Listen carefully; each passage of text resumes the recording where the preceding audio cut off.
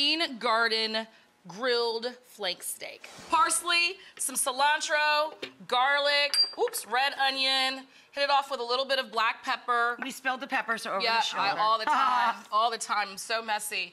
And then some hot Hungarian paprika, which they make fun of me on the kitchen. I use it so much. If you can't find it, it's just spicy paprika. So you can get some cayenne pepper and mix it with some smoked paprika and you're good to go. And you're good to go. A couple of tablespoons of red wine vinegar.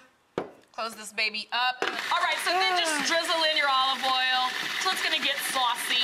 And there you go. Bingo. So then we're gonna use half of this for the sauce. So get half of that out, and that's gonna go in there. Gotcha. Then the other half just goes into a bag with your flank steak.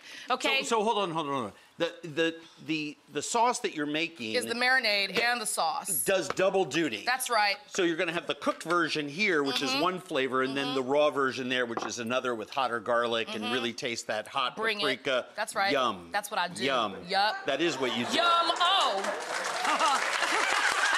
All right.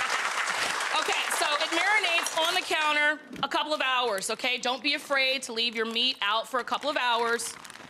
And then you're just gonna get it out of the marinade. And then I go right onto the grill. Yeah. Hit it with some salt. Hit it with a little bit of pepper. It's really depressing when you go back to cooking at home and no one's there to say, or right? Or delightful. Or clap.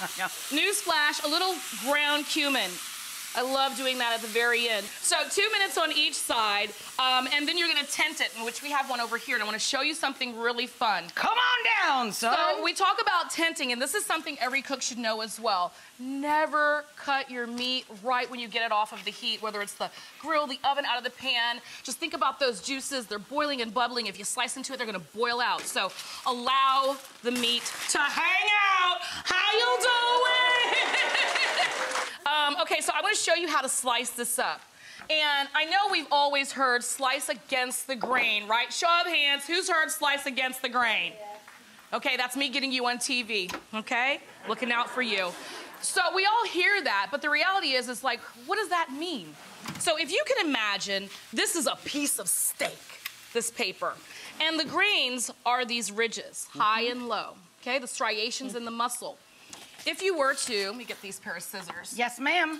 Cut with the grain, which I'll do right now. Ooh, stringy.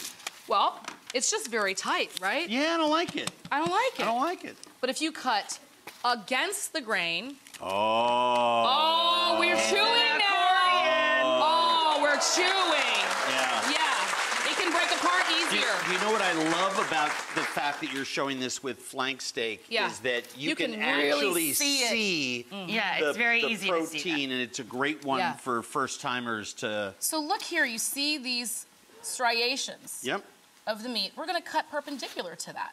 Yeah. Yeah. And that's what you do. That's one of those 25-cent words you like to throw around. Perpendicular? Perpendicular. Or striations, I don't know which one. Both. That's what I'm talking about. It's so much fun being up here with both of you.